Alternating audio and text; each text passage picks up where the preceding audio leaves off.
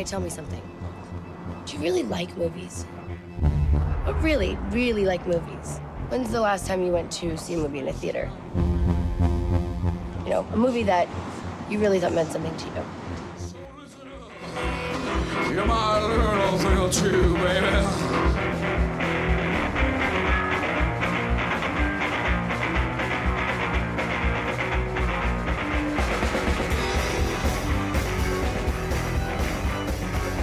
You are listening to the Playlist Podcast. I'm your host, Eric McClanahan, and with me today is our editor-in-chief, Rodrigo Perez. How's it going, Rod? Good, how are you? Good. And our managing editor, Kevin Yagernith. How's it going, Kevin?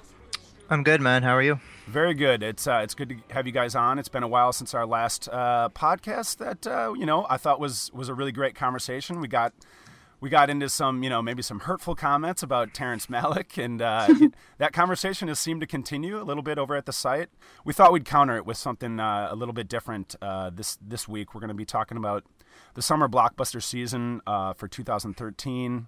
I think to get started, we should talk about the most recent big release that has done better than expected financially, but still isn't exactly a runaway hit.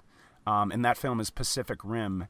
And I think just to get the ball rolling, I'm going to hand it off to Kevin. And why don't you just let us know what your thoughts are on the movie? Sure. I didn't see it at a press screening, so I bought a ticket and went yesterday afternoon. I didn't go to see it in 3D for the simple fact that I cannot stand seeing movies in 3D for the most part. It's a good idea with that movie. Yeah. But the thing is, like, with Pacific Rim, is there's been a lot of talk about how it's the ultimate Guillermo del Toro film, how it's all of his sort of, I guess, interests and fetishes or whatever sort of thrown up on the big screen. But I sat there watching the film and I was like, really, this is the film that's the ultimate del Toro movie? Like, to me, it felt so anonymous and so derivative of so many things that I just couldn't mesh with that idea at all. It's really, like, a lot of people have said, it follows the Top Gun template. It follows the sort of Independence Day template. It's except with monsters from the sea. It makes very little sense as a movie. Like, I don't understand how this futuristic world, or the sort of near future, how the response to monsters coming from the sea is this sort of super complex Jaeger program, which seems more fraught with problems than actually working ever. I can't get past the concept. I mean, a lot of people, I think, just get like, cool, this is fun and into it, and that's not a deal breaker for them. But if you can't get past that concept, the rest of the movie becomes, and not that like I was like, oh my god, this concept, like, no, me neither. I'm trying to suspend my disbelief, but I'd say I had some issues. Well, I was just sitting there thinking, we live in the era of, like, drone strikes. You're telling me they couldn't, like, just strap, like, some bombs to, like, some robot-controlled planes and deal with this? And that would just seem to be more logical. Like, just have, instead of risking lives and spending billions of dollars making these robots that require you to neurally bridge with someone else. Right. which never works. Which, of course, gets to the point that the movie is kind of just built around the foundation of, wouldn't it be really cool to have gigantic robots fighting against gigantic monsters? And that's kind of the problem, because, the movie sort of contends to show us the people, the hearts and minds of the people who are responsible for fighting this war and to save humanity and give the movie some human context. But those people are also blandly written and so generically written. They're all one-dimensional, and they're all devices. Like, there's no character in that movie. No, everyone's an archtype or a cipher to represent one thing. And Charlie Hunnam is essentially Maverick from Top Gun, and so it's just all this kind of half-hearted window dressing for monsters and robots. And I don't even think it plays by its own rules most of the time. Like, there's at one point where the monster, like, flies up into, like, outer space, and at that moment I was like, this movie is just ridiculous. Anyone can suspend disbelief for any world that's presented in for sure. In cinema, but once you break your own at least the rules we thought were presented to us, where in that scene specifically, the monster sprouts wings, raises one of these giant robots like out of, outside the earth into space,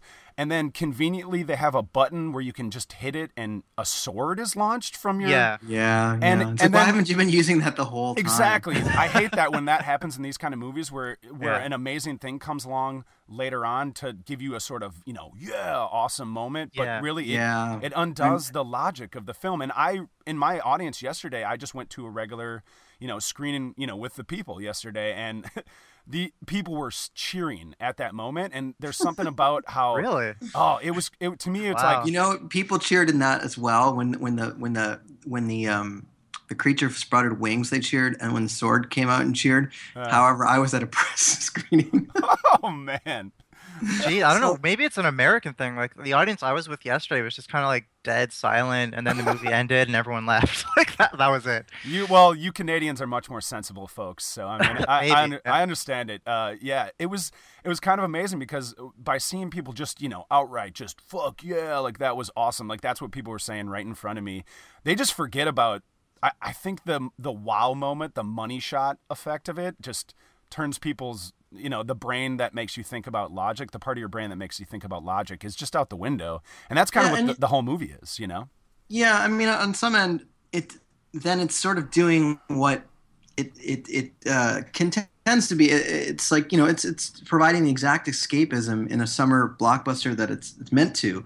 But I guess, again, you got to sort of be engaged and locked in from the first few minutes or first act or whatever. And if you're not, then that stuff doesn't play. And if you do, that stuff does exactly what it should, which is just sort of provide the great kind of fun, I guess, escapism that people are expecting from this. But I feel like it's just like, I don't know, I feel like to me, this movie is a triumph of design, because the whole design in the world and the creatures and the robots and all that stuff looks amazing. And it's extremely it's awesome. It looks so fantastic, but that's not a movie. And I will say, to the film's credit, and this is one thing I kind of appreciated, even though it's in the context of a terrible movie. Well, not terrible, but just a kind of derivative, bland movie to me. I think I read this yesterday or the day before, but Del Toro said that he wanted to at least have like a summer action movie with like a multi-ethnic cast, where it wasn't like America saving the world, where it was sort of the world uniting and going against this whatever extraterrestrial force. And on that I appreciated that. I was like, okay, well, at least in the makeup of the film, cast-wise, it's doing something a little different. It's just too bad it's in service of such an otherwise... I also agree that I think a bland multi-ethnic cast is better than an American bland cast, but they're still all well put. Yeah, no, I agree. At least there was elements of this movie where I was like, yeah, it's at least a little different than what I feel like has been each movie, big movie that's come out this summer. They all kind of feel like a carbon copy of the last, and as much destruction as happens in this movie and as much obvious collateral damage is going on, there was, I don't know if stakes is the right way to put it, but the whole world is at stake in this movie, and there's an attempt to make that a bridging between all these different countries. Whereas, like, yeah, in most movies like this, it's New York that gets destroyed. I mean, I guess in a weird way, I'm like thankful that New York wasn't even shown in this movie. Looking at the cast, that as much as I love Idris Elba, he's great, I think, in this movie, but he's not given, like you guys said, everyone's kind of one-dimensional. He's just there to speechify a lot, but he's a great actor. But Charlie Hunnam, like, I almost felt bad for the guy because, like, he's British, correct? He's Australian. Australian, yeah. I didn't know what kind of accent he was going for. Like, he wanted to sound like a tough guy, an American. I don't know. I don't think he was really served at all. He didn't really have anything to work with either. Exactly. I don't know who else could have really done a better job. I mean, his character is your typical doesn't listen to authority dude in every movie ever made. Yeah, but also the dumb thing about that is that we're told that he's like the sort of unpredictable maverick, and we're going to get us all killed, and and the movie just tells you that and rarely shows you that. It shows you it a little bit in the beginning, and then by the end, like if you're going maybe they're trying to this is probably giving the writer too much credit, but trying to subvert the model. But the model is You're unpredictable. You're going to get us all killed. And then your unpredictability in the end is actually and your creativity is what saves everybody. That doesn't happen in this movie. So that whole thread No, is and then like at the end of the dropped. movie, I mean, he basically follows orders at the end of the Yeah, he film does. to save He the does day. the opposite.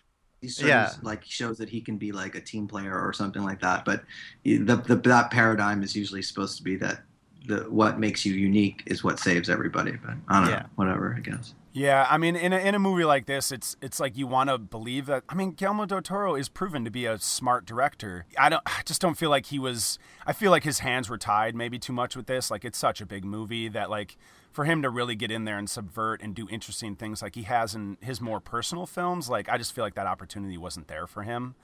And so it is strange for, like, Kevin, have you been reading? Like, I haven't even really seen that so much that people think that this is the ultimate Del Toro film. Like, I haven't really read anything too closely, but a lot of the comments I've seen have sort of said this is sort of his ultimate film in terms of allowing him to play with monsters and robots and delve into those sort of things on the biggest canvas he's ever had in his career. I'm not and I think to that degree he kind of does. I mean, I don't know how hamstrung he was. I mean, for me, to me the film feels like he's told the movie he wants to tell. Mm-hmm. But I just think this is sort of the most boring version of Del Toro we can get. I mean, we've seen him do so much more interesting films. Like, if this is the ultimate Del Toro film in terms of him playing with the sort of movies that he grew up with, I mean, I guess there's an audience for that, but for me, I find it more interesting when he's telling a smaller scale story.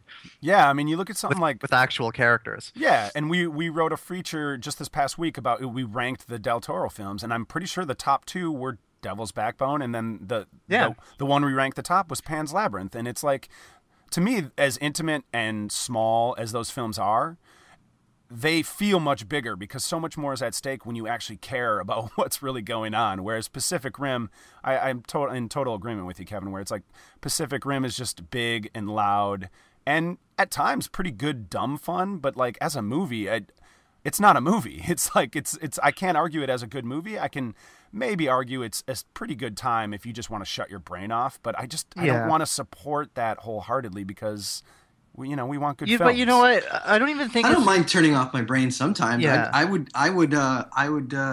take the first Transformers film over this. Ooh, I don't know, man. There's a lot. No, I totally would. Really? I mean, and I think a lot of people would last month when there was Michael Bay Appreciation Month when Pain and Gain came out. But now that that's gone, people are back to like Michael Bay's horrible. But I think it's much more entertaining and fun, and it provides exactly what the summer blockbuster should. That's interesting, Rod, because for me, I mean, the first Transformers film is not as bad as the sequels came to be. Like, it's just outright sort of insulting those movies got to be. But there's such an ugliness and just taking an American ugliness to an extreme in all the Transformers movies that at least Pacific Rim had a like genuine heart to it that I could get behind. Yeah, there's the vulgarness in Bay that, again, everyone was celebrating last month, and now everybody hates again. Well, I mean, this conversation kind of brings up something that's been bothering me about. It's kind of come up a couple times this summer, where people will watch a movie, and this is specifically about Pacific Rim because I've seen this a lot, where they're like, it's not perfect, but it was really fun, so I really like it. And I find that to be the laziest way to approach a film, to even critique a film. I think it's just, it's selling itself short and the film short. I mean, I don't buy that argument at all. Mm-hmm. Well, here's I think as a regular audience member, that's all you need, really. You got to remember, like. I mean, I went to go see Lone Ranger yesterday. People were on their phones. They were talking. They don't. Audiences are different. Audiences are different from critics and movie writers. Like, they want something fun, and that is good enough for them. It is, and I can't argue with them. I can't argue with that being good enough for them. That's fine. I think critics and movie writers, it should be more. But the problem is, we live in a world where those lines of audience and movie writers is pretty blurred. You know what I mean? Mm-hmm. They're kind of the same thing. Mm-hmm. But I mean, then what do we? It's hard because this is the gap that seems to be getting wider between critics and audience. And when people complain on our site, our commenters are an interesting group of people, and they this is what they knock us for, is that we don't want to admit that Pacific Rim is a good movie, but we'll say, like, it's good enough if this is what you want. My co-host, Joe Von Oppen, on another podcast I do called Adjust Your Tracking, he called Pacific Rim like Comic-Con the movie, you know, because it feels like it's just, it took place at a board meeting or a pitch meeting in Comic-Con, where what are all the things that would make, like, geeks just, like, you know, wet themselves with nerd joy, and it's in this movie. Yeah, no, it's true. And I mean, it's in a way, it's fully realized. It's kind of a video game more than a movie in a way. Yeah, like, and you know, and I just want to stress that, like, that concept, Comic-Con the movie, The Wet Dream, there's nothing wrong with that. As long as it's a good movie, and as long as it, you know, as long as there's some characters and there's some. I don't fault any movie for having the let's try and beat this or whatever that may be, as long as it's good, you know? Yeah, I mean, I'm not saying I'm against fun. Like, don't get me wrong. I'm just saying that I'm just saying that fun doesn't have to come at the expense of quality. Like, there can be a movie there's a version of Pacific Rim that's awesomely fun, but that just is maybe a little bit more inventive. Like, I just sat there thinking I've seen this all before. Exactly. And that's all I'm asking for. You can have your robots, you can have your monsters, have them beat the hell out of each other. That's fine. I want to see that movie. I would love to see that movie. Mm-hmm. But what I saw, there's a smarter version of this movie. Yeah, like, you know, even if it's a hard comparison because it's like it's been done and it was done before, but Top Gun is an awesome movie. It's really entertaining. You know, I think you can still rip off that movie and apply it to this movie and still have it be a lot more interesting and a lot more fun. Yeah, for sure. Mm-hmm, definitely. And which is also gets me to the point. I don't know if you guys want to talk about this, but I think it's really important. Is that, like, you know, all the campaigning towards this movie and people all of a sudden rooting for this film, because if we don't, we're not going to have any original movies. So we have to get behind this movie. We have to get behind Pacific Rim because it's original. Meanwhile, none of those people are, say, rooting for, say, I don't know, Upstream Color or something that's really original. Yeah, exactly. You know, and maybe some of those same people who love sequels and reboots and things are everyone getting behind it. We have to support original movies. That was the conversation last week. And God forbid Adam Sandler can beat out Guillermo del Toro. And I don't know, I just felt that conversation was so slanted and strange, especially because this movie, I mean, again, the design, the world building, all that stuff is really unique and interesting, even though it ciphers, like, you know, siphons a lot of different elements from, like, you know, anime and manga movies or comics and Godzilla and all that stuff. But I don't see it as all that original. I mean, it just because it's not based on an existing property.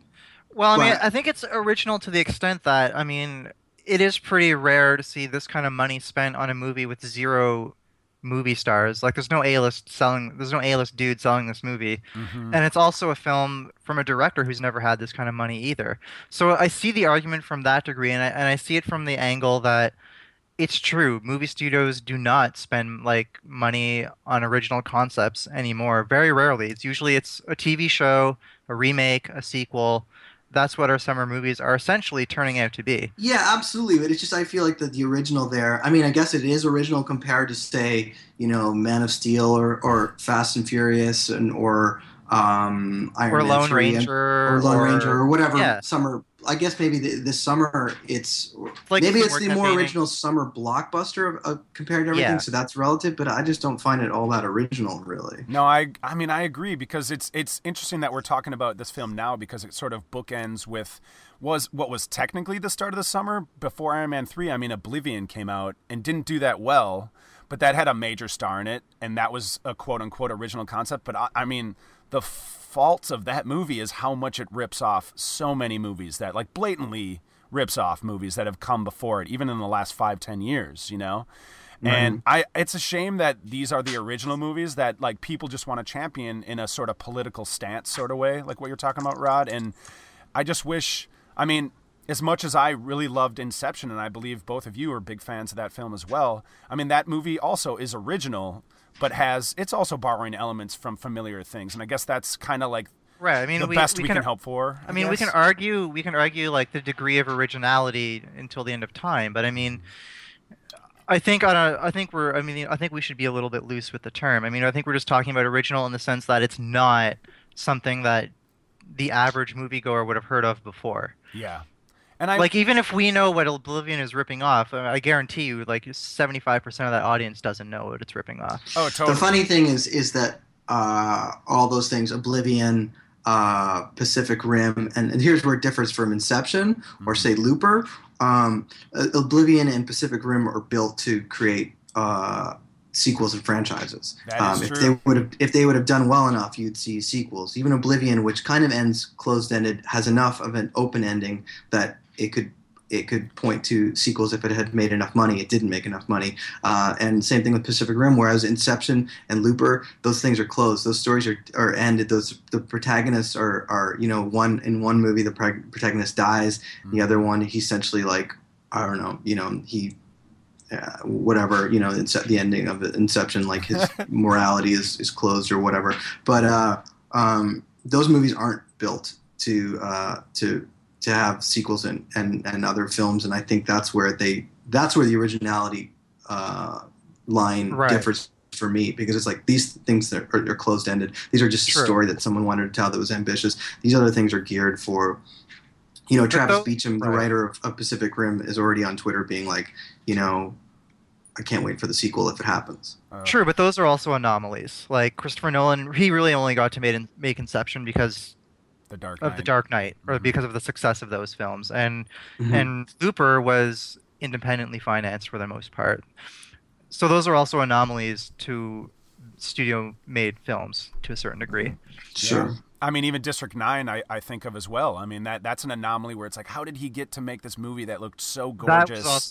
That was also financed outside of the studio as well. And he had the help of, I mean, Peter Jackson said, this is the horse that I'm picking, and he probably got a lot of benefits with that, you have to assume. But, I mean, there's a film that maybe we can look towards as something that could be much more original and just stand out is Elysium, the new film from Neil Blomkamp coming in. When is it coming? August 9th? 9th, yeah. Sometime in August. Yeah. Are you guys getting excited? That's the only film left for the summer I kind of am looking forward to outside of maybe the Woody Allen movie. Outside of those two. In terms of summer blockbusters, that's probably that's probably the only one, really. I know, and it's the one I've been most looking forward to, and I mean, I got to stop watching trailers for it because I'm getting too excited, I think, but it looks great, and I guess it's directors like that who at least are going to have this vision and fight for it, because we've done a lot of reporting on how Neil Blomkamp he doesn't want to do a Star Wars movie. He doesn't want to get thrown into that franchise world, and he's going to keep doing, hopefully he can keep doing his thing, because he seems like a guy with a voice, but also a vision. At the edge of our hope, at the end of our time, we have chosen not only to believe in ourselves, but in each other. Today there's not a man nor woman in here that shall stand alone.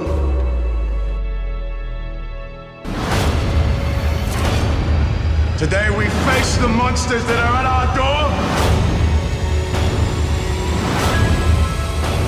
Today we are canceling the apocalypse. What do you guys think of the endings of all these movies this summer? And maybe this is just something that happens every summer, but like, I feel like the mass destruction of a city is just so tired at this point.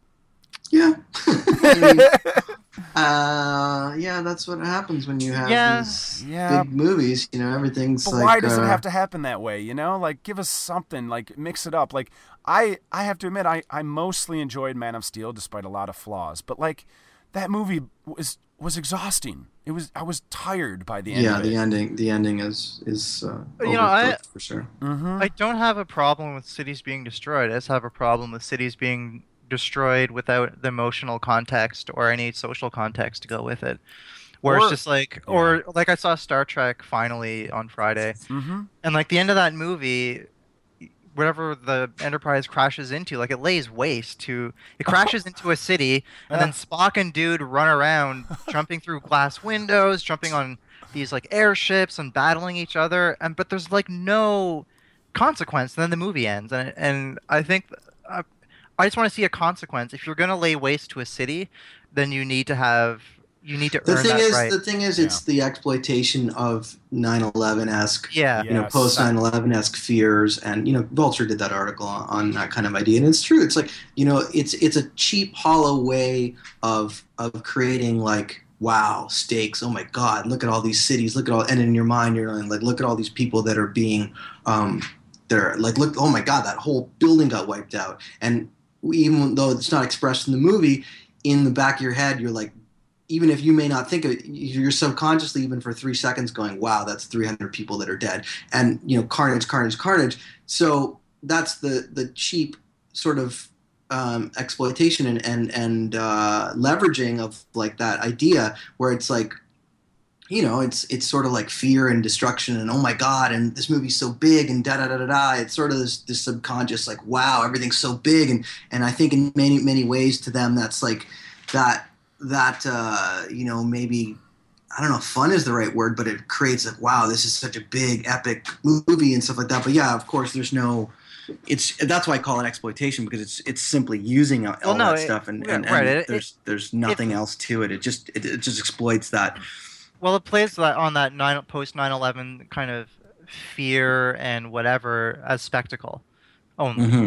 And to me, it's at odds. It's at odds with the sort of self-seriousness of a film like Man of Steel, where it wants to be taken seriously, but if you're not going to show us the actual consequences, like, okay, you can show us Lawrence Fishburne running from a building that's falling, but like there wasn't enough work put into those characters in that movie for me to actually care enough, and I just feel like this sort of destruction and harkening back to 9/11 imagery is a lazy sort of shorthand to get absolutely. to and the exploitation of it just, I don't know, I guess I'd rather take someone who's just like an old 70s exploitation movie that knows what it's doing is exploiting something and kind of has fun with that idea, or at least it felt more fun, even though something could be really sleazy, like. Right, but you also have to remember back in the 70s, something like 9/11 was like inconceivable. Yeah, so they had a bit more leeway in that regard. So now I think filmmakers just have a bit more responsibility that if you're going to show a building collapsing as the World Trade Center did, you need to have some responsibility for what you're showing, and you can't just show it because it's a kind of a hey cool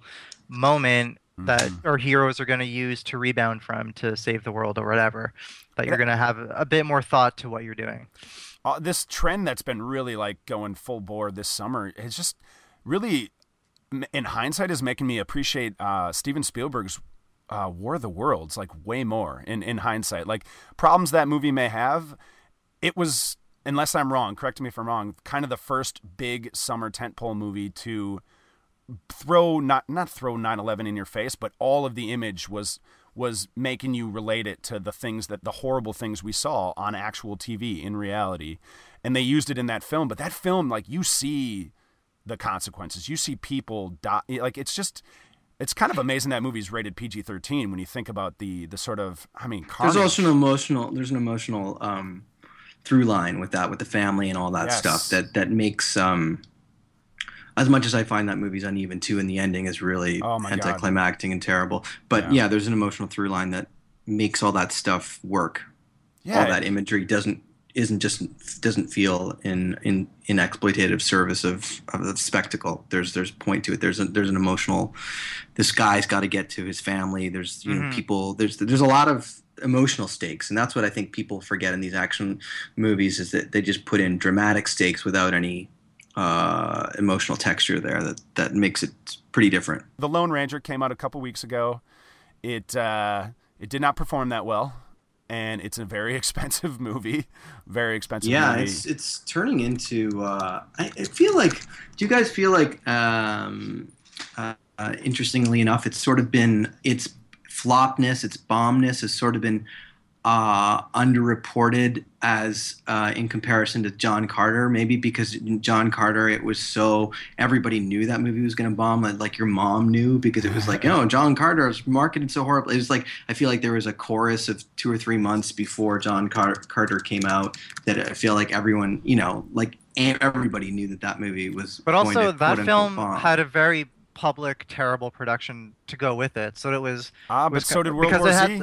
World War Z had the same thing, and that didn't happen. But it had a longer recovery. It had a longer recovery period, I think, and also, I think that film had a longer recovery period where there was the reporting of it of it being a troubled production, and then a year passed, and then it came out. Yeah. Whereas John Carter, I think it was like maybe 6 or 8 months before, the New Yorker sort of had this big piece about what a disaster the movie making was, and then it just sort of spiraled out from there. Also, John Carter came out in the spring when there was not nearly the competition that there is in the summer. And I remembered thinking that, like, man, that's an interesting choice to put a movie that looks clearly like a summer movie out in like, what, March or April? And, you know, I feel like that really got started with Zack Snyder's 300, where that movie was such a massive success and didn't seem like a movie that would come out at that time. Right now, March has become this sort of new sort of. I think it wasn't even. Yeah. Go ahead. I don't even think it was 300. I think it was Alice in Wonderland when it did $1 billion opening in the spring. There you go. Yeah, but actually 300 was a huge hit at that time, and it started the precedent. Although I think you can even look back further and see lots of. And I love that idea of, like, let's open it up. Like, I love the idea that now August isn't just the dumping ground. Like, and I think like people like Neil Blomkamp are to thank for that, because why not put your movie out in the time where it's not going to get, where it's going to get buried by each. No, I don't know. August is still kind of dumping ground. Yeah, the last 2 weeks of August are like a disaster. It's like a nightmare of releases.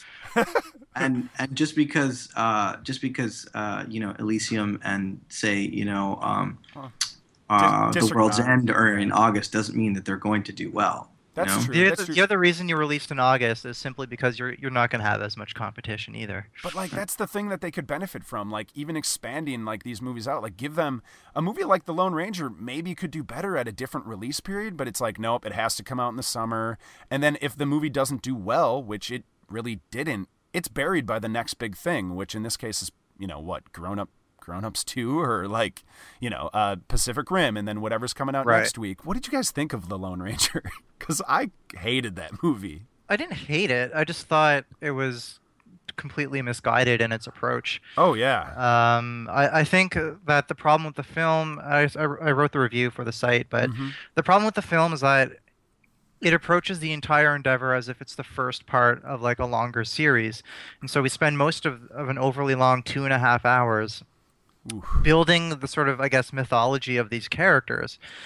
But like for me, the fun of The Lone Ranger would be to go see them actually teaming up. But like they don't really get together until the last half hour of the film, and it's a big train chase.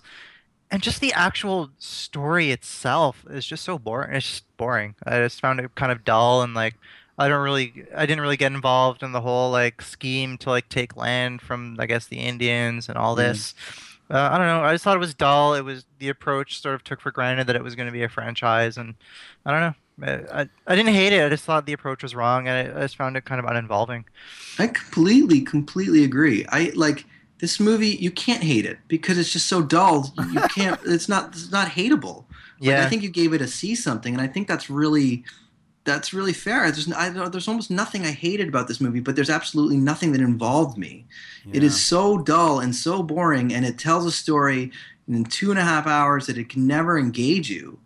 I thought Johnny Depp was kind of fun, even though he's a little bit goofy, and there's a couple moments that are like, that I think are meant for like kids were laughing in my audience, and I kind of was rolling my eyes a little bit, but I was still sort of enjoying that a little bit.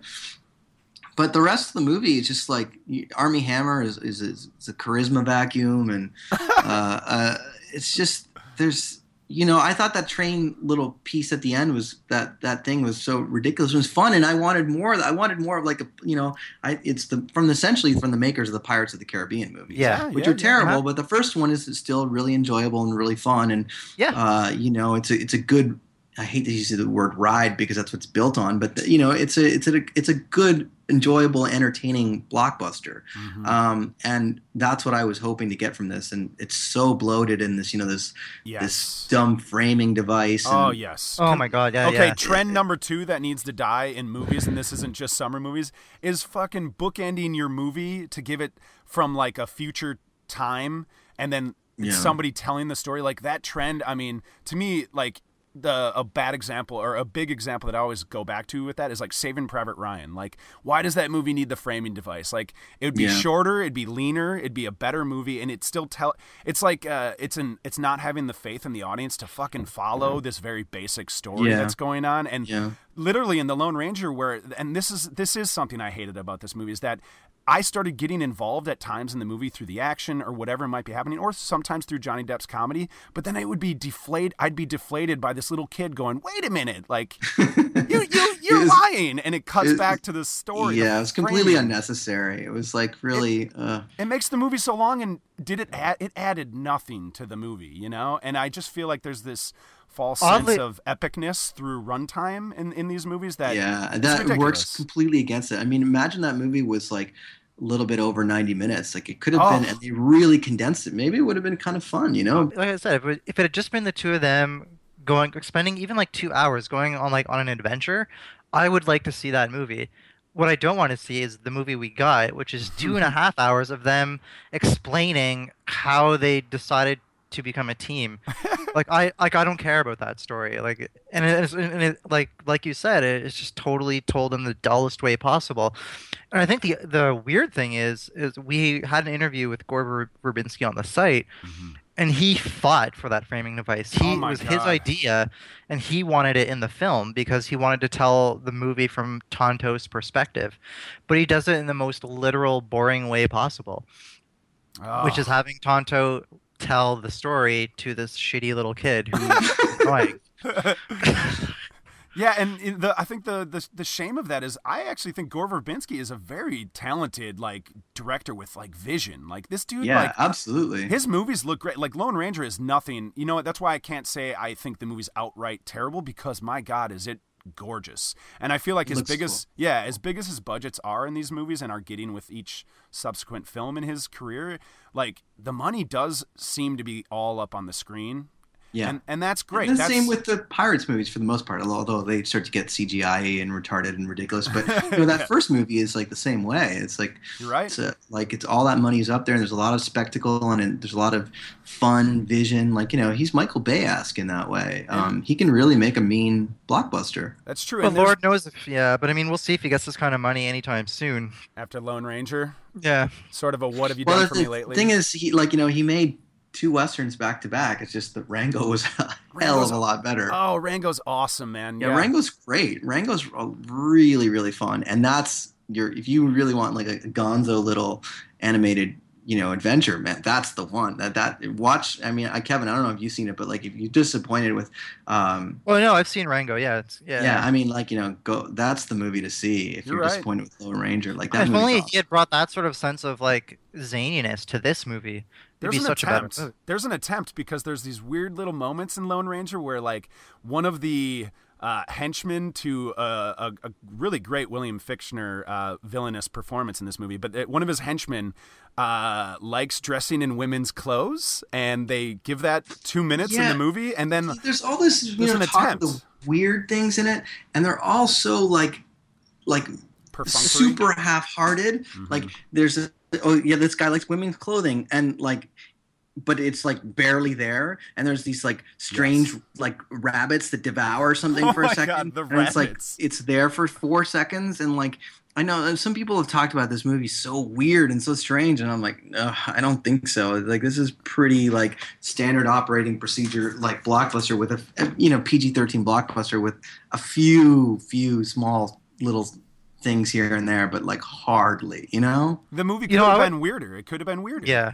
Honestly, I just came out of The Lone Ranger thinking I would have loved to see Gore Verbinski just do a straight-up adult Western. Yes. Like, give him half the money and just send him off to go make a straight-up Western. That'd probably be a much better experience than The Lone Ranger. Yeah, no, I agree. And I just wish he would have pushed. He has a weird sensibility, and I wish, like, you go as far back as something like Mouse Hunt, which I actually think is a really, really interesting, fun little movie that he made, which is like a live-action cartoon, which is essentially what The Lone Ranger is. And I would love to see. I guess I just wished more of his weird sensibility would have been put in there, because they tried. It's certainly there in the scenes that we just referenced, and like even the idea of the the unreliable narrator that is Tonto telling the story in The Lone Ranger has like there's an attempt to give you some weird elements to it, because I don't know if you guys remember this moment where he's burying the dead bodies that early in the film Tonto is, and he throws a bag of popcorn on one of them. He always takes something from the carcass and he gives something back. There's this weird moment where he throws a bag of popcorn as his trade, and it's like, wait a minute, that's totally anachronistic, and that's from the time of the story that he's that's from the night. And I wish they would have pushed things like that more, where it's like, oh, he's an unreliable narrator. I just feel like these, like, again, these weird moments, I suppose they're there, but man, are they really neutered. Like it's like maybe they were there a little bit more, and then it went through the Disney like PG-13 shears or something, and like because it's like it's barely there. And even at PG-13, like watching the film, like there's some pretty violent, graphic stuff in there. And I'm like, I don't like. If I had a kid who was like 6 years old, I don't know if I would take them to that film. There's like a dude eating like organs, and there's scalpings, and there's mass genocide. Like, it's a little odd in that regard for a Disney movie, anyway. It gets into a similar problem with World War Z, where and we've talked about this with both of these films, is the PG-13 rating is a hindrance, because it's like they insist on it because it gives you a bigger audience, a bigger yield, a bigger box office draw. But these movies are being neutered where, honestly, like, William Fichtner eats a guy's heart in this movie, but how would I have known that? Like, I don't see the consequences of that. I see the looks on people's faces, and I think it actually goes to show how talented Christopher Nolan is at masking violence in the Dark Knight movies, like especially The Dark Knight. Like, that's a brutally violent movie, but almost in this weird sort of 70s era Texas Chainsaw Massacre where like you don't see the violence, but you think you saw it.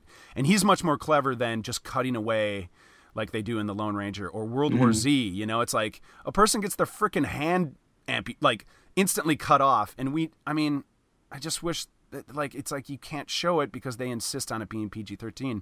And it's just making these movies it's the potential for these movies is so much grander if they would just maybe have the balls to go with an R rating. But I guess that just feeds into the business model that they got in place. Yeah, but again, at the same time, like you said, I feel like our PG-13, I don't know if it really matters that much. Like, I think, like you just pointed out a great example that Nolan can do R-rated movies in PG-13, and I think there's been lots of examples of that. So it just takes an artful filmmaker, Even with World War Z, it didn't bother me much that it wasn't R. I mean, if it was R-rated, what would we get? A bit more gore? Does that movie served a bit better by gore? I don't know. Not really. I mean, the movie's about this dude trying to get back to his family. I mean, it's a procedural at its heart. So I don't know if I need to see brains everywhere necessarily. Yeah, that's fair enough. That's fair enough. But the Lone Ranger like wallows in its pretty grim violence for so much of it that.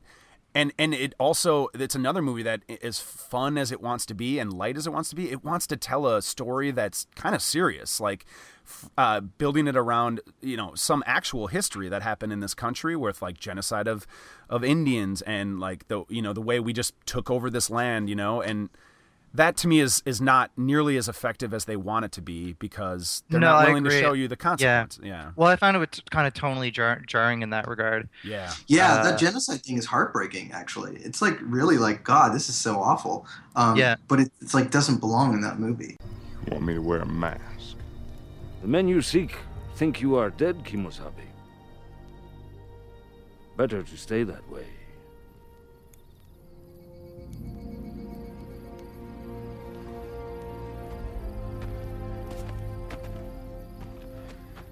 All right. But if we ride together, it's to bring these men to justice in a court of law. Is that understood?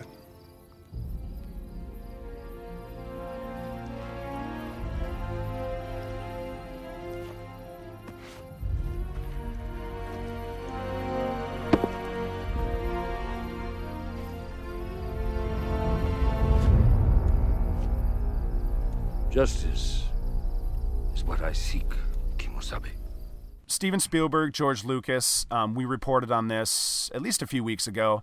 They were at USC, if I'm remembering correctly, and there was a new like wing opening up to the film school there. Sure. And these two, if there was a Mount Rushmore in Hollywood, Steven Spielberg and George Lucas would be plastered on that Mount Rushmore, right? These are like the titans of Hollywood. And they kind of said like it's all going to shit, to paraphrase basically.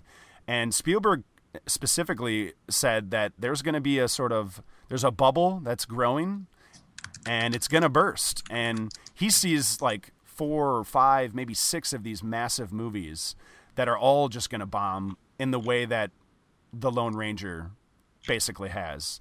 And in some ways Pacific Rim maybe has, but maybe we can get into that further. But what do you guys think about that? Like, what's going to be the result if that does happen? What do you foresee happening in Hollywood if something like that were to happen? Well, I mean, my first question is what they're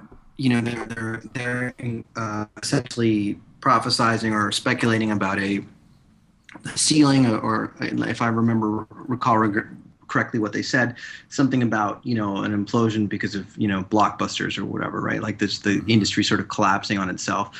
And I don't know if that'll actually come to pass unless audiences reject summer blockbusters. I don't think you're going to have an implosion like that within the system unless there's a massive rejection of blockbusters. And I think you'd have to have a lot of bombs. You'd have to, like, I've been thinking of it in terms of like, what shakes up every industry? Well, Nirvana and Pulp Fiction were two sort of big touchstones in my lifetime in the 90s, when they both shook up the music industry and the film industry, both in within 2 or 3 years of one another.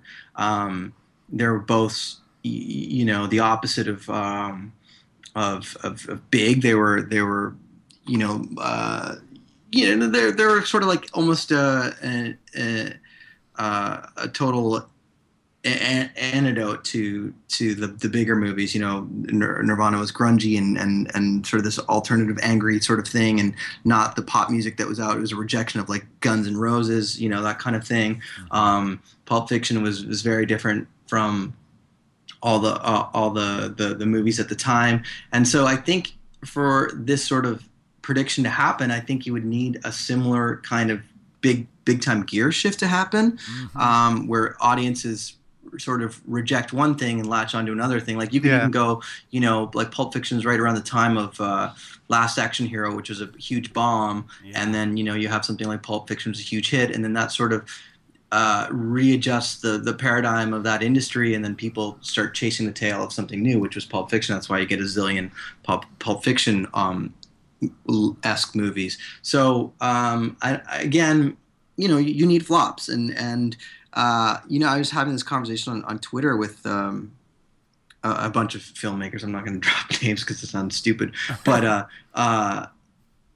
they were sort of lamenting original ideas and blockbusters and things like that, and I was like, I don't know if anything's going to change. I mean, it's like, to me, I said it was sort of a bit of a vicious cycle. Like, studios provide these things for audiences, and audience flock to these things in droves. So they're in that symbiotic relationship is, in my mind, doing really well. I mean, sure, there's the few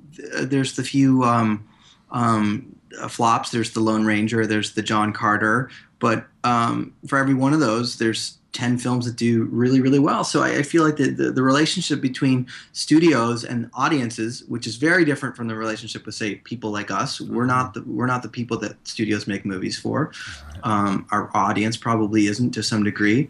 And so I think that's going the way it's going, and I don't know if they're going to fully. I mean, I guess you could look at Pacific Rim. It only did $38 million, which isn't huge business, but it's number one overseas, and right, it'll make its money back in some way or another. And I think Rod sort of hit it right on the head. I mean, it is a vicious cycle. Audiences go to these movies, and because they go to these movies, the studios keep making them, and I think there will be a tipping point at some point. Like, all you have to do is look at, like, 2015 is going to be a ridiculous year, because we're getting Fantastic Four reboot, Independence Day sequel, Pirates 5, Star Wars 7, Bond 24, the Smurfs 3, the finale of Hunger Games, Jurassic Park 4 potentially.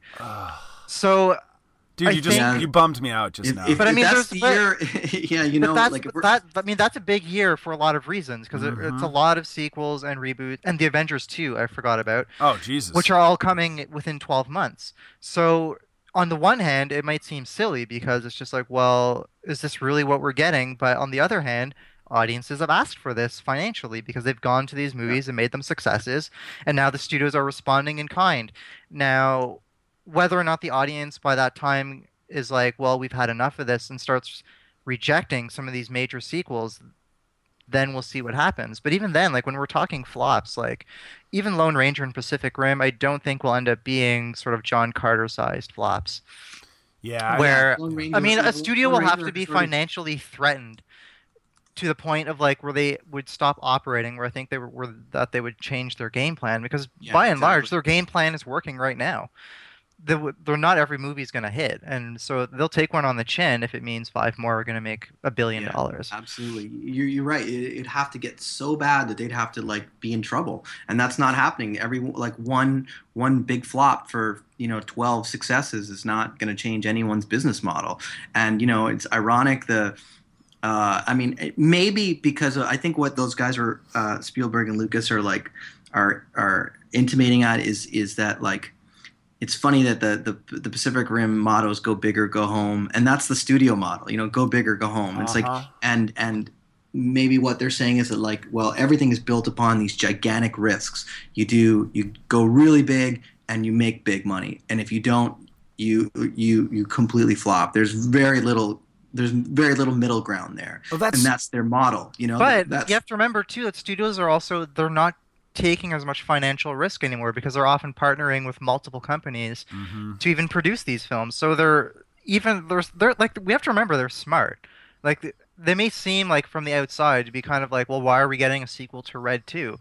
Well, I mean, the reason we're getting a sequel is because it's not that much to produce. The first one did decent enough business, and they'll probably make a nice little tidy profit on the back end of this one too if people go, which I don't think they will, but there's a reason these things happen, and I think the studios are they can be smarter than we give them credit for.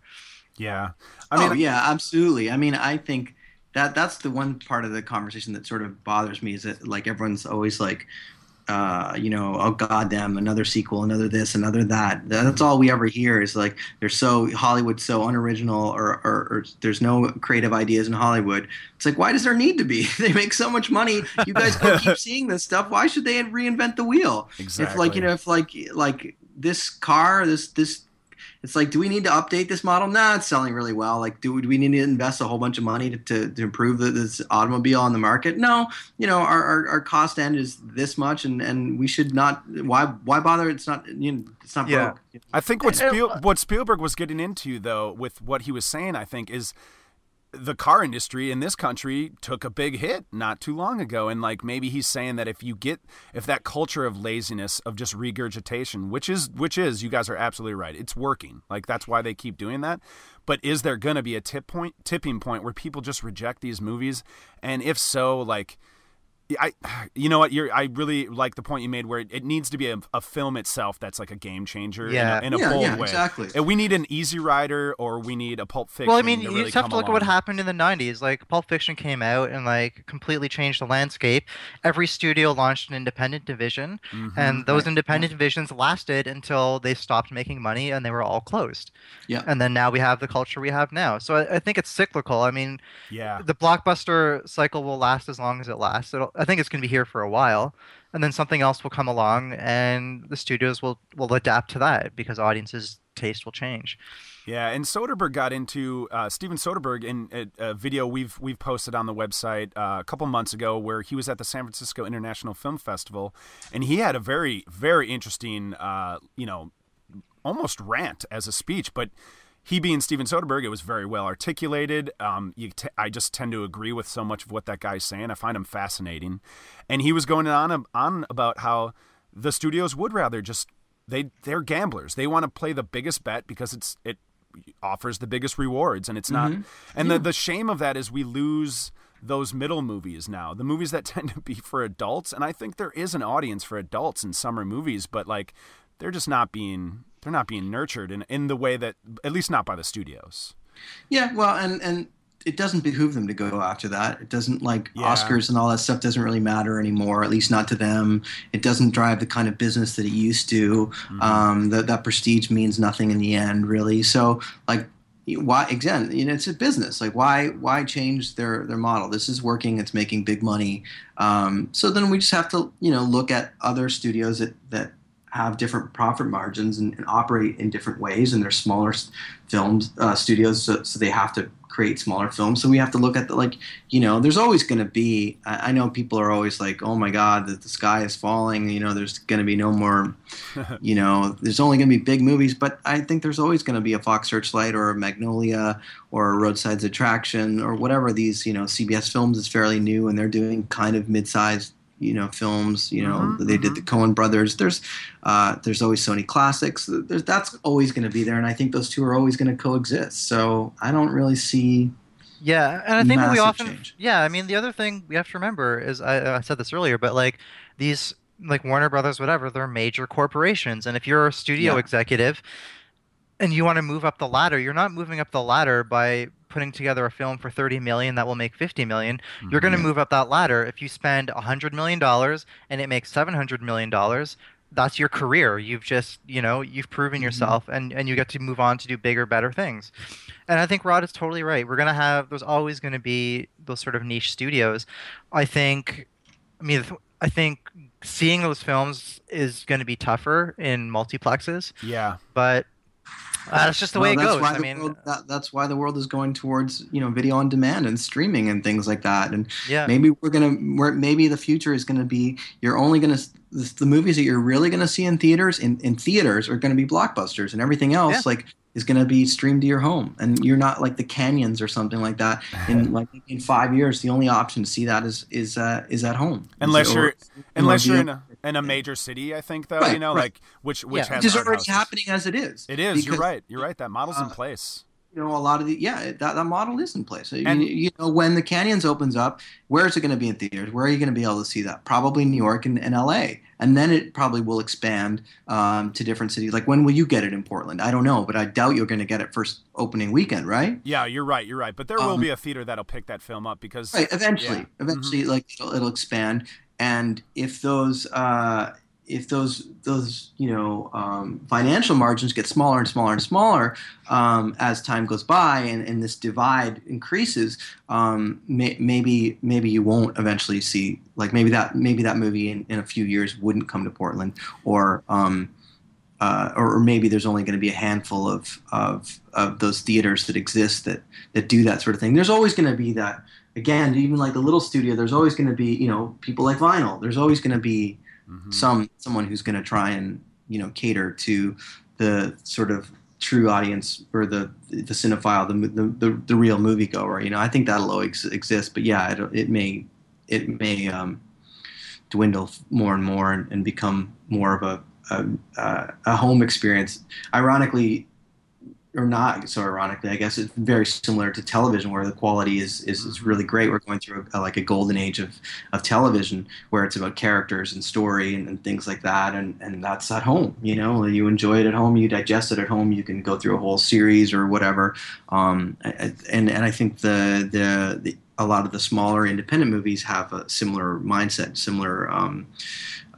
similar goals in their storytelling. And then, but you're right, and I wonder, I guess I've seen just in Portland alone several art house theaters that have survived in this town by scaling down. There's a great theater in town that only plays, right now it's playing the Joss Whedon Much Ado About Nothing. Mm-hmm. And they're adding 2 new screens to this one old-fashioned one-screen house. And it's amazing. It's kind of mind-blowing that they're able to do that. But what they're doing is building micro cinemas, 50 seats, 80 seats.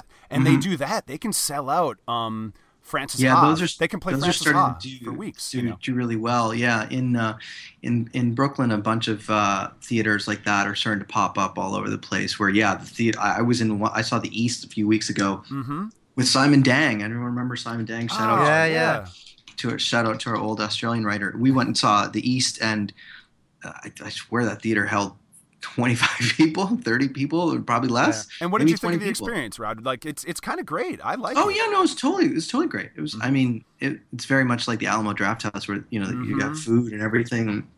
It's much more catered to like the, cinephile. And no, it's a great experience. But the people that are only going to attend those things are because the type of movies they play are real movie lovers who, I don't know, it's not about spectacle and things like that. You're right. And I mean, definitely one of my favorite films of this year so far, and just an experience I enjoyed so much in the theater that I've seen it 4 times is Upstream Color, and just getting to see that in a theater with what to me was mind-blowing was a full audience every time I saw it. Full audience. That's encouraging. That cool. Is very encouraging. And that film... You also live in Portland, though. I do, yes. Portland's like, there's a whole television show about how different that city is from the rest of the country. And it's not that exaggerated, that TV show. I mean, right. Yeah, those people exist. You're right. So that is true. You got to put that context in there. But it was encouraging because that film is challenging. But to me, that's the biggest movie I've seen this year. Like its scale, its vision... It's presented as a small, low-budget movie, but to me, that movie's huge. It's about everything.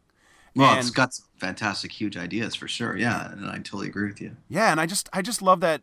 If those are the movies that will survive and hopefully still get played in theaters, I guess you're right. Like the model that's existing right now, and that theaters are adapting to, that distributors are adapting to, maybe is not as dire and apocalyptic as a lot of people tend to make it out to be, because being hyperbolic tends to get more, attention for you online. Right. Well, I mean, also, Spielberg and Lucas, I don't think we're trying to be hyperbolic. I'm sure that's true. They, I'm sure they have a genuine feeling and probably lament in many ways. Like, Spielberg made Lincoln, and Lincoln almost had to be done on HBO because he didn't think he was going to get the studio behind it, and he thought he would have to release it on HBO. Not that there's anything wrong with HBO. God, I'm sure more people saw Candelabra this year than they saw probably the last 3 or 4 Soderbergh films. Yeah. Simply because the audience is gigantic. But it's just a different model. But anyhow, yeah, I think that was troubling to him, and I'm sure they do genuinely feel that something, an implosion or whatever they think or however they're approaching it is going to happen, and it could, because these things are cyclical. Like we said, there could be a game changer out there, but I don't know. I still just think audiences, are served fairly well by the studios. And I see these movies like R.A.P.D., Red 2. I'm looking at the rest of the summer. Two Guns, The Smurfs. People just go to those movies are made for people who just kind of go to the movies. You know what I mean? Yeah. They're just sort of the whatever audience. However, that whatever audience is much, much, much, much bigger than, this sort of cinephile online audience. Yeah. We're the minority here. So that's where the conversation gets skewed online, because it's the minority that's talking online. You know what I mean? if you go by the social chatter, Pacific Rim is the biggest film of the year, but of course, or the biggest film of this weekend. And of course, it's been eclipsed by Despicable Me 2 and the Adam Sandler movie, because, that conversation's a little bit out of whack. An R-rated movie that I think's done pretty well this summer and was a relatively low-budgeted yet high on spectacle movie is This Is the End. Have you guys seen this movie? I never saw it. Kevin, did you see it? Yeah, I did see it. I didn't like it, but I saw it. You didn't like it? Oh, man. No. That movie is... this is the most obvious statement of this podcast. It is so self-indulgent, but... Beyond that, I found that movie really, really hilarious. But I guess what I'm saying is that I like that movie's doing well, because Seth Rogen and Evan Goldberg fought for scaling it down, for making it like a $30 million movie, and then they could do whatever the hell weird things they wanted, and they were allowed to be indulgent because they were cost effective, and I hope more of those kind of projects can come along. I mean, yeah. In that regard, sure, yeah. I mean, studios aren't looking over your shoulder when you're making a $30 million movie. Yeah. When your budget inflates to $250 million, they shut you down and then start you back up again, and then your budget goes up to 250 million. You know, that's the Lone Ranger story. But yeah, 30 million. You know, if you're making a movie at 30 million, that's, you know, Danny Boyle calls that that's the line that he doesn't want to be above 30. He wants to make movies for less than that, so no one's bugging him, and he can make the movies he wants to make. Well, and you also see what they're capable, like these directors are capable of with $30 million. It's kind of amazing. Like, This Is the End does not have the effects quality of the movies we've been talking about this whole hour, but they're not bad, and it gives the movie a massive sense of scale, and that's encouraging, I think. I think that when you're working with a smaller budget, it forces you to be a bit more creative with your logistics, with how you approach the entire thing. I think it prevents anyone from sort of running away with their imagination to the detriment of the film. I think I don't know. There's an argument to be made that a filmmaker working with a smaller budget is almost better because they're forced to really look hard at what the story needs, at what the film needs, and what it really doesn't. Whereas if you have $200 million and you know you can just spend it, you're not really thinking about what serves the movie and what doesn't, because you can just sort of put it all in there. Yeah, and I hope that there is a move towards being more efficient with the money. Yeah, like scaling things back a little bit. Like, that's why the very first Star Wars film was great, because George Lucas couldn't do everything he wanted to do in that script. Like, he had to cut back a ton of shit. And limitations encourage creativity, and I just, it's probably a pointless, wish for this to happen more in these movies, but I just wish. I mean, I think they'd be better if they were limited a little bit. But as we've come to the conclusion that, like, the audience is fully on board for these movies. Well, I mean, the other thing too is that the studios know that if an audience member is paying whatever movies cost now, I mean, it's expensive. If you're spending $14, $15, you want to get a whole fucking bunch of explosions and CGI. No, but I mean, it sounds dumb, but you want to feel like, I think the average movie person wants to feel like they spent their money and got like an experience. Yeah. No. If you're going to go to the theater, if you're going to leave the house, you want that big scale thing. You're right. So if you're going to spend another 56 more years together, what about me would you like to change? What? That's another one of your can't-win questions. I'm not answering that. What do you mean? There's not one thing you'd like to change about me? I'm perfect? Okay. Actually, one thing. If I could change one thing about you, it would be for you to stop trying to change me. You're a very skilled manipulator. Well, I'm on to you. I know how you work. You think? Yeah, I know everything about you. Here we go. Let's go through here. I don't think you do, actually. No? Well, I know you better than I know anybody else on the planet, but maybe that's not saying much. What? This is great. Right. I feel close to you. Yeah. But sometimes, I don't know, I feel like you're breathing helium and I'm breathing oxygen. What makes you say that? See? I'm trying to truly connect, and you make a joke. What for you guys so far in this summer season? What stood out? Like, beyond, like, they've all done, mostly well financially, but what was the movie that you guys just have enjoyed the most this summer? I'm looking at movies in 2003 or 2013 in Wikipedia, and I'm looking at the top 10 grossing films of the year so far, and there's nothing that I really enjoy there. I mean, I think World War Z was a lot better than it should have been, which was kind of cool. I think it's especially in retrospect, it's turning out to be one of the better summer movies. It's not that great, but it's definitely a lot better than it's certainly not a disaster.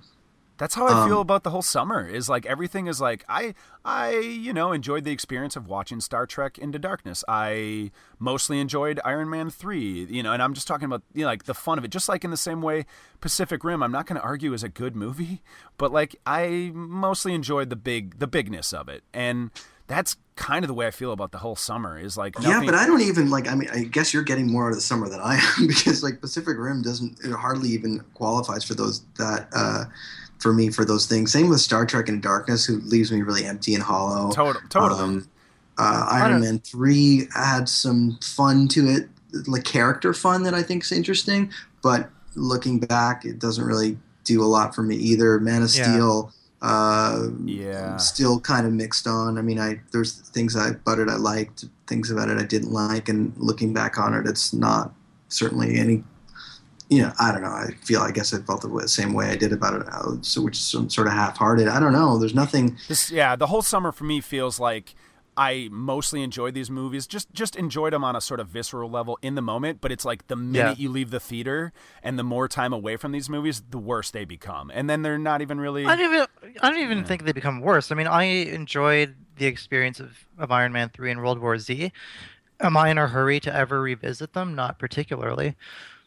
That's the thing, yeah. You know what I mean? I think they were sort of good in the moment that they were there, but I'm just not in any rush to see it again, or I don't really linger on them too much or too hard. God, I think if there's one thing the studios could, like, if these movies were better, like, and more universally beloved, like, if people really love these movies that have come out this summer, like we love, the movies that have survived or that have lasted, like Raiders of the Lost Ark, Jaws, Back to the Future. If they made them if these movies were, which it's hard to make a good movie. I mean, none of us are filmmakers, but I think we all can agree it's hard to make a good movie. But if just some of them were memorable enough where you would actually want to go back to them, there's more money to be made, So I just they do make you come back for them. They just make you go see the sequel. that is true. God, I mean, that's what it is now. I mean, that's the model. If you sat through it once and you enjoyed it enough, then you'll probably go see. You'll maybe be interested enough to see what happens next. That's really what the model is. I mean, there's only so much money you can make off one movie, so you make 2 or 3 or 7. As in the case of Fast and Furious. Right, which my co-host would actually say is he thinks that's the best movie that's come out this summer, like the best action movie, flat out. And, none of us have seen it. So, I don't know. I don't know what that says, but like, I think it mostly says I just don't want to spend 2.5 hours with Vin Diesel. I'm curious about some of those movies because I'll admit I've never seen a Fast and Furious movie, unfortunately. Well, I will say a friend of mine who's equally sort of ambivalent about Fast and Furious. He went to see Fast and Furious 6, and he sort of sheepishly admitted to me, he was like, it was actually a ton of fun. It was like totally stupid, like it was a dumb movie, but like on a visceral level, it was like pretty entertaining. Yeah, that stuff sort of sounds kind of interesting to me. But then again, I think that's what people say about Pacific Rim, and I didn't like Pacific Rim at all. Mm-hmm. Yeah. And those 2 leads, like Vin Diesel and I mean, I try never. Vin Diesel, like he's just like lead, and Dwayne Johnson is for the most part like lead. Like those 2 guys leading a movie, and Paul Walker, that walking flesh. Like what else does he do other than like open his mouth, and he's just like non-actors, It's just I don't know, non-entities. I will say the 5th Fast and the Furious, which I did see because so many people told me it was awesome, and I thought it was okay, but like there's this hilarious like blatant. You know how Top Gun has this undercurrent? Well, maybe that's not even an undercurrent of just homoeroticism, like Fast and the Furious 5 is just such a hilariously homoerotic movie. Like The Rock and Vin Diesel want to fuck each other so bad in that movie. It's pretty amazing. But yeah, those movies are. I'm not into the series by any means. I mean, the first one is a blatant Point Break ripoff. So I mean, to me, it's kind of amazing that series has grown more financially successful the later it's gotten. I mean, it's taken this model. Yeah, at one point it was almost dead, right? Like it was almost right. I think after dead in the water, and they kind of like almost had to sort of reboot it or something. Like it's found new legs in the last couple of years, right? Yeah, and it's interesting. Yeah. It is. It's interesting that it's kind of a rare occurrence. It's itself is kind of an anomaly. It's fairly unprecited. I mean, I don't think I can think of any franchise that's going into its 7th with like the predecessor being the biggest one. I mean, I can't remember what franchise there is where the 6th movie has been the biggest of the bunch. No, I don't think it's ever happened before. Yeah, most series that get to that many sequels tend to be horror movies, and you look at like Saw. By the time they got to whatever 6 or 7, like people just were like, okay, we're done with these movies. Like they stopped going. So yeah, it is. At least in that sense, I feel like we just have to footnote Fast and the Furious 6 because it's impressive what it's doing, but it clearly hasn't gotten our attention enough. My problem with that movie is that I haven't seen the others, and I feel like I should see them. And like it's not like I just missed one, and then the next thing I know, I missed another one, and then it's like how am I supposed to I guess I could probably just watch. I mean, I'm in the same jump boat, but then I'm like, do I really need to know the mythology of Fast and Furious? You know what I mean? You do not. I can tell you, I saw the fifth one without having seen anything else but the first one, and it doesn't matter. The mythology is so ridiculous that it's like, wait, who just came back from the dead? But just as a reasonable, well, I can't see 6 because I haven't seen any others. I should do my due diligence, right, and go and see all these. And then something else comes up, and it always happens. Like I have the intentions of catching up, regardless whether I'm going to like it, and it just doesn't happen because I get, waylaid with something else. It's true. It's true. I will say that the only movie this summer that I saw twice was actually Frances Ha. Oh, yeah. I love Frances Ha. Yeah, I mean, I saw it, I think at a press screening, and then a friend of mine wanted to see it when it opened. And that was, like, for me, the most satisfying film I've probably seen all year. Frances Ha's great. I wish Kings of Summer would have gotten a little more of a financial... I just wish people would have went to see that movie, because I thought that was a really great little movie. I enjoyed that one quite a bit. I saw that movie vanished from theaters in New York. I haven't got any chance to see it. It just came and went, unfortunately. It is unfortunate, but I do think hopefully that movie can find life, like via streaming and VOD models, or just people will come to it later. But the shame of it that it didn't do well in theaters is that movie actually to me was visually it was gorgeous, and it looks really good. Yeah, it belonged on the big screen, but it just the audience didn't come out for it. But it's it's heartening to see something like Before Midnight playing pretty well in the summer, and that movie's set pieces are 30-minute dialogue scenes in a fucking hotel room, and it is heartening for. I mean, that's an adult grown-up movie, damn right. Our I don't know if our parents have seen it, but it's the type of movie that our parents would consider going to see, and they're really underserved, even people who are, let's say, 10, 15 years older than us. So yeah, they're going to go see something like that because there's almost nothing out there for them. So, I'm glad that movie connected. I'm glad it did too. And even, I guess you could say Mud was technically played into the summer. Mud is still playing in a few theaters in Portland, which Mud has done fantastic. Mud is probably the indie movie. Mud is, I think it's done probably, it's like the, what's the Paris and Midnight in Paris? It's the Midnight in Paris of this year, although it doesn't have nowhere near gross as much money, but it's done over 20-something million. It did really, really well. Yeah, maybe it's closer to like Moonrise Kingdom did the same sort of business last year, I think. I think Moonrise actually even did more, but but it still did really, really well. For Roadside, 20 million, that's fantastic. Yeah, but Roadside is great, though, at taking small movies and really making them work. Like, they're just really good at that.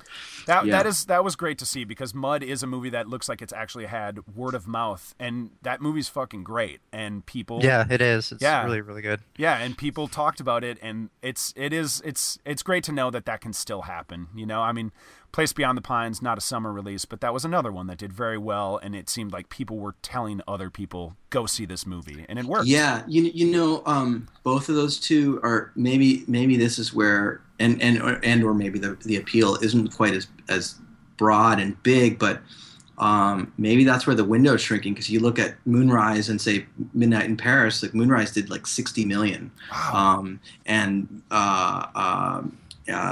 Well, sorry, it did 45 in the U.S. Okay. It did 68 worldwide, and Paris, Midnight in Paris did like 100 million, right? Yeah, something like that. Mm-hmm. Let's see. It did 56 in the U.S. Okay. But still, those numbers are double what Mud and Place Beyond the Pines did. They did about 20 each, a little bit over 20. Then again, they're not as.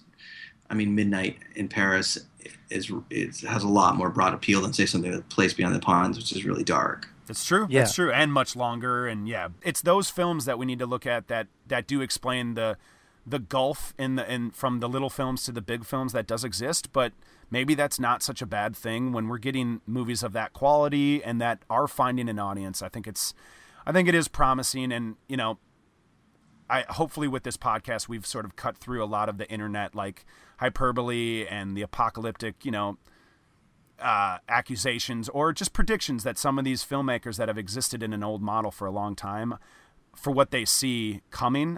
Who knows if that will happen in the way that they mentioned, but I think it's clear that the business is alive and well, and even the cinephiles like us are being served as well, and I guess you can't really complain too much when that's what's going on. I don't know what. Yeah, at the same time, I think that gulf is still going to get bigger and bigger, but it's going to be an incremental, like, you know what I mean? Yeah. It's just like it's slowly getting bigger and bigger, where you have like those indie films doing slightly less business and the blockbusters doing more, and then that's maybe where you reach a tipping point where it eventually slowly it's like global warming. It doesn't happen overnight.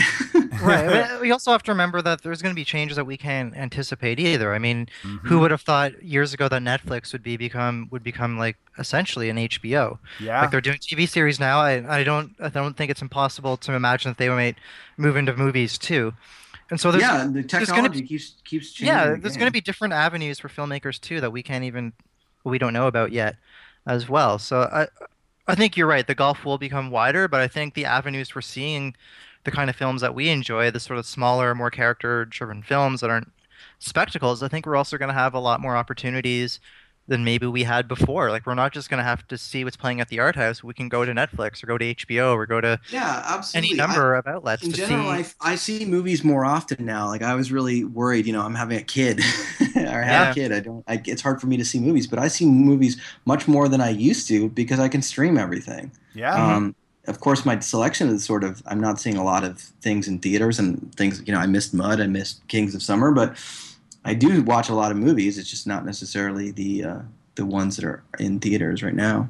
Yeah, and there's nothing wrong with that. I think maybe another potential game changer that could come down the road is somebody's going to figure out a way to do something with VOD that's gonna shake things up. Actually, like it's been an experiment, and I like the way it's heading in the fact that it gives access to these movies to anybody. And that's great, but I feel like a movie's going to be designed, or a series will be designed, or something that will really take advantage of what you can do when a film doesn't have to play in a theater, and there, that hopefully that comes along. All we can do is just hope and wait and see what will shake things up a little bit.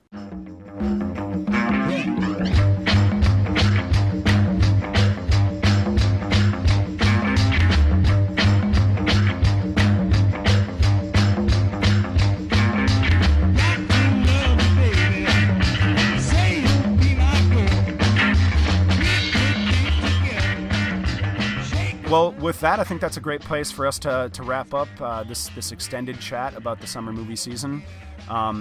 You can find all the work that the three of us do on the playlist, which is on the IndieWire blog network.